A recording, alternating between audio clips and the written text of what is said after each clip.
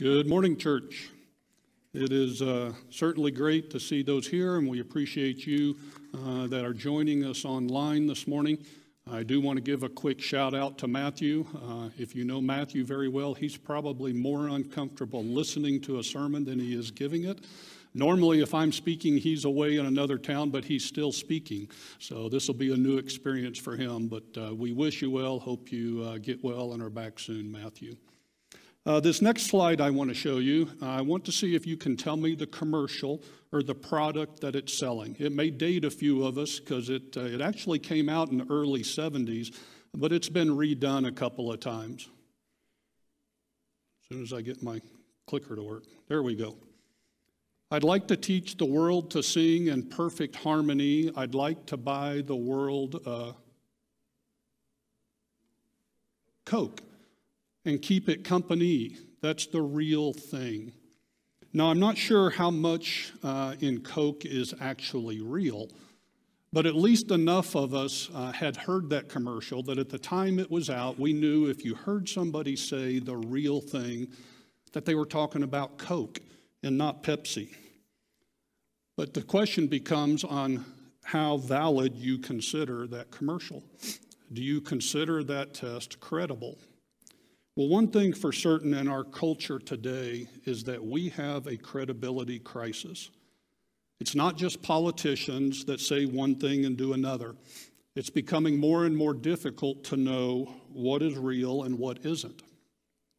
As Christians, we are called to a standard that demands credibility. You would not take your child to a doctor that you did not believe to be a real doctor. Well, in this world, if people are going to get a glimpse of Christ, of the real Christ, then they must see it in the people that wear his name. I've come to really appreciate the book of James. I think a good slogan for the book could be the real thing, because James talks so much about the behavior and the speech of a Christian.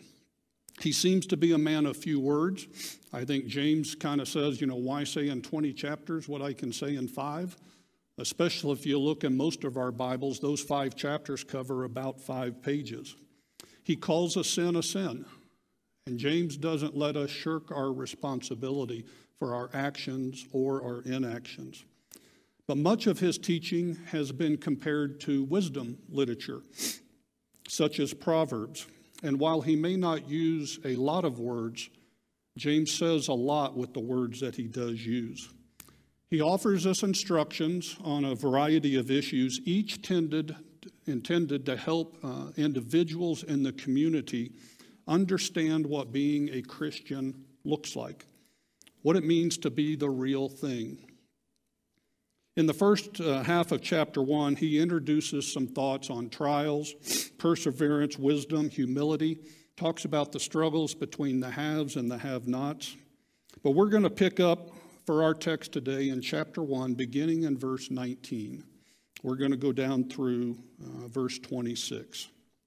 My dear brothers and sisters, take note of this. Everyone should be quick to listen, slow to speak, and slow to become angry, because human anger does not produce the righteousness that God desires. Therefore, get rid of all moral filth and the evil that is so prevalent, and humbly accept the word planted in you, which can save you. Do not merely listen to the word and so deceive yourselves. Do what it says. Anyone who listens to the word but does not do what it says is like someone who looks at his face in a mirror, and after looking at himself goes away and immediately forgets what he looks like. But whoever looks intently into the perfect law that gives freedom and continues in it, not forgetting what they have heard, but doing it, they will be blessed in what they do. Those who consider themselves religious and yet do not keep a tight rein on their tongues, deceive themselves, and their religion is worthless. As with any letter, we get only one side of this conversation, but there's obviously some issues that I think James is trying to confront here. This short text that we have, I want us to look at 2 things that James highlights, and when he speaks of how a Christian can deceive themselves, how we can deceive ourselves. The first instant James refers to deceiving ourselves is in verse 22 when he says, "Do not merely listen to the word and so deceive yourselves. Do what it says." Now, it's clear that his audience knew the word that James was speaking about. We know from the very first verse of chapter 1 that he's speaking to Christians. He's speaking to those who have heard the word spoken to them. So these teachings are not new. And the way James writes also, if you read his whole, it's very quick, very pointed, very sharp comments, very indicative of somebody that's more of a corrective type than it is a new teaching. And then we have the latter part of verse 21 that we read, where he says to accept the word planted in you. So it's clear that they have heard the word, but apparently they needed reminding of it. Possibly they had not been living it. Too often, I think we are quick to congratulate ourselves on our knowledge of Scripture. And if that is where we stop, then that is self-deception. Knowledge is simply the prelude to action. I can think of a couple of ways that we might be susceptible to being hearers of the word only and not doers. One is in the way we study. When I was back in school about 6 years ago, I was reading more of the Bible, more books on the Bible, more books on ministry for literally hours and hours a week. But on more than one occasion, I noticed that I did not feel any closer to God in doing that. It is easy for us to read and to study, yet be lacking the humility required to change. Without change, studying Scripture is simply an academic exercise. Second way is how we might possibly devalue Scripture. Now, I think all of us would claim that we honor and value God's word. But if we rest and are content on what we had heard in the past, then that's a sure path to self-deception. James would insist, I think, that the words printed on the page of our Bible have no value unless they are put into practice. We demonstrate the value of Scripture in our life by how much time we spend with it, and whether we allow it to transform us to be more like Christ. And the third way I think we can be hearers only is when we mistake emotion for obedience. The next time you read a passage that really speaks to you, or you hear a lesson or a sermon that you think moves you, we need to ask the question, moves me to do what?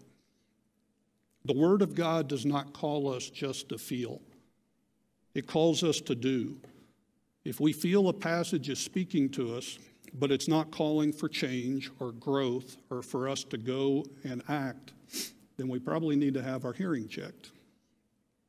But James also gives us a couple of figures of speech, if you will, to help us understand what God's Word, to help believers understand the role of God's Word. One is, he refers to it as planted. He talks about accepting the word planted in you.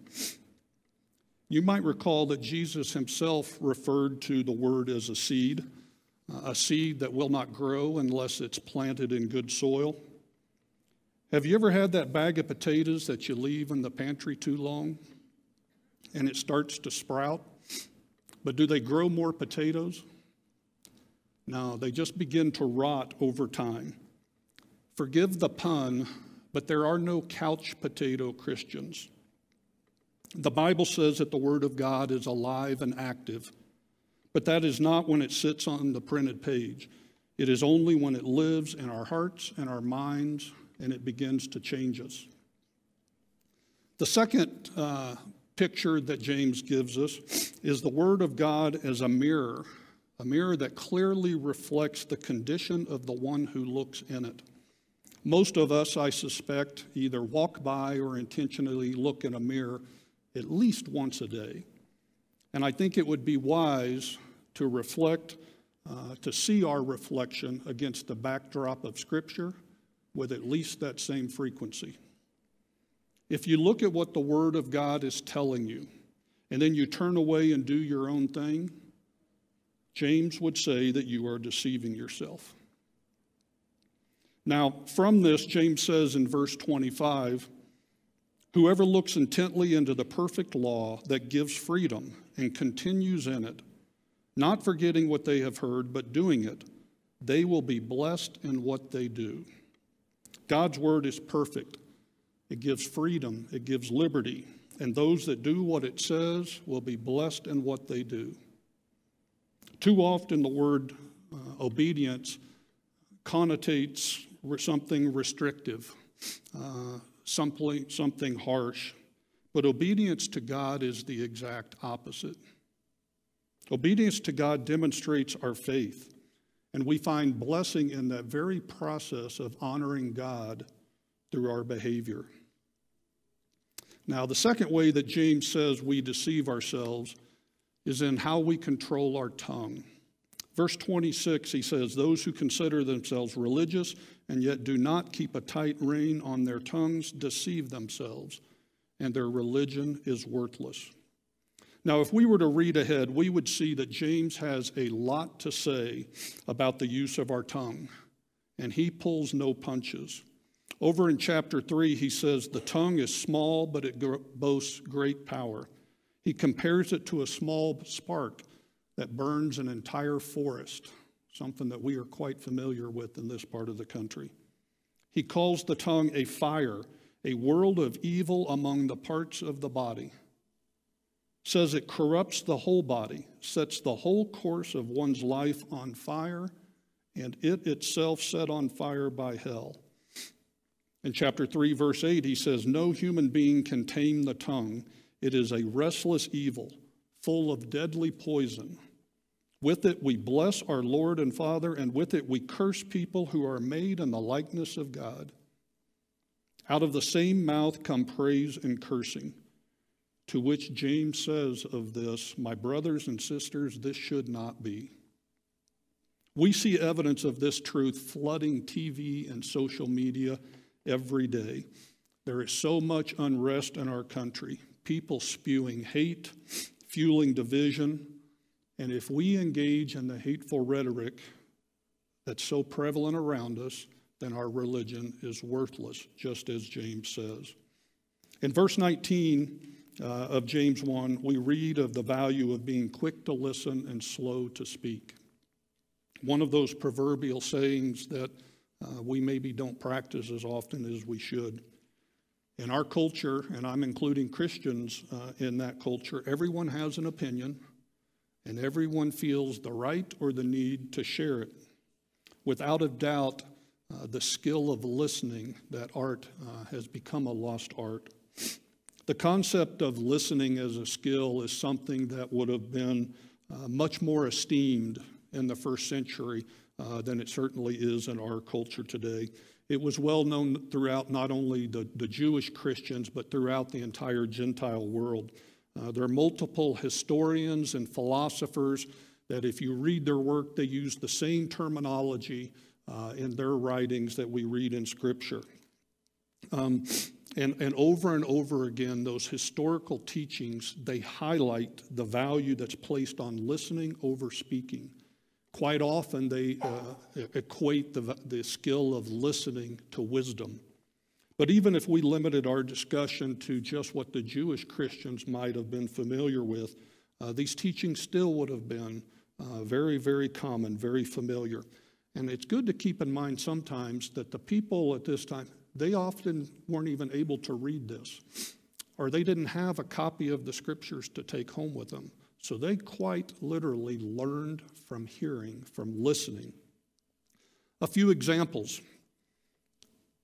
Proverbs 1, let the wise listen and add to their learning, and let the discerning get guidance. Proverbs 13, those who guard their lips preserve their lives, but those who speak rashly will come to ruin. Proverbs 15, a gentle answer turns away wrath, but a harsh word stirs up anger. The tongue of the wise adorns knowledge, but the mouth of the fool gushes folly. To answer before listening, that is folly and shame, Proverbs 18. Proverbs 29:20, do you see someone who speaks in haste? There is more hope for a fool than for them. And then finally, Ecclesiastes 5, Guard your steps when you go to the house of God. Go near to listen rather than to offer the sacrifice of fools who do not know that they do wrong. Do not be quick with your mouth. Do not be hasty in your heart to utter anything before God. God is in heaven. You are on earth. So let your words be few. Now, I think most of us have probably heard of the Greek philosopher Socrates. Lived about 400 BC, around that time period. Well, there's a story attributed to him about a young man who went to Socrates and he asked to be taught the art of oratory, the skill of public speaking. On being introduced to the philosopher, the story goes that the young man talked so incessantly that Socrates said he was going to charge double his normal fees. And the young man said, "Well, why charge me double?" To which Socrates replied, "Because I must teach you two sciences. The first, how to hold your tongue, and the second, how to speak." I wonder if this might be exactly what James is trying to tell us, that if you'll stop talking long enough, the Lord has something to say that you might want to hear. Our speech reflects our heart. It reveals truth or it hides it. It affirms people or it belittles them. It will nurture or destroy. And when James places the importance on listening over that of speaking, he's not just talking about listening in general, but specifically the benefit of listening to God's word as opposed to just speaking our own. God does not speak to exercise his voice, but to exercise us, to change us. In 1 Samuel chapter 3, you might recall when the Lord was calling Samuel, Eli tells him to go lie down. And if you hear the Lord call, say, "Speak, Lord, your servant is listening." Sometimes we need to lie still and make sure we are ready to say, "Speak, Lord, your servant is listening." When other times, I wonder if our prayer life especially might be, "Listen, Lord, your servant speaks." When you go to the doctor, one of the things he has you do is stick out your tongue so he can look in your mouth. They can tell a lot about your health by looking at your tongue and the environment surrounding your tongue and your mouth. They can see evidence of bacteria and infections and diabetes and even vitamin deficiencies. Well, I think James is telling us to stick out our tongue. It will tell us if we're dealing with the real thing or an imposter. And much of the next 4 chapters in James are devoted to telling his audience what it looks like to do what the word says. And a large chunk of that teaching targets the tongue, our speech. Our everyday speech is a barometer of our heart. It indicates whether we are truly praising God or whether we are people who are easily provoked and irritated. And I think James would argue that failing to listen and contemplate our thoughts before speaking is a behavior that does not bring about the righteous life that God desires.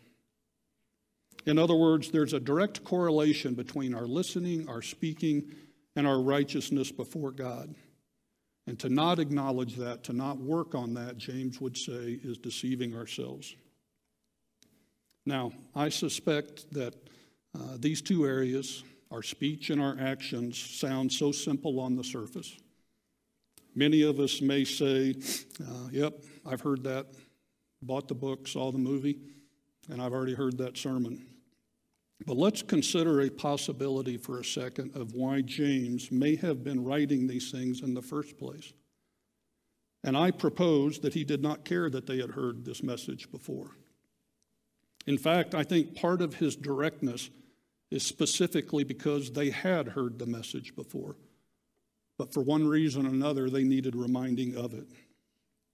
Our challenge is to avoid self-deception by allowing the words of Scripture to be planted in our heart. For Scripture to bring about change in our words and our actions. And for our words and actions to be our witness to a world that needs examples of Christ-like love and mercy now more than ever. The world is searching for some answer to abuse and racism and conflict and hate. And that search will continue to be in vain until they encounter Jesus through God's word. And it's the voice of the church. It is our voice that steers them in that direction. I want to encourage us all to let the word of God take root in your heart. Let the Holy Spirit nourish and feed it. Let it grow and be the source that drives you to speak words of grace and mercy and to be a doer of the word. The peace, love, and forgiveness that we all desire originated from God. So it seems to only make sense that that's where we will go to find it. Once I believe Christ is my hope, then I show my faith by doing what he says. And that begins with baptism. From the very first day that the church was established, the people were taught about Jesus and what he did for them. And when they heard it, they asked the question, what must we do to be saved?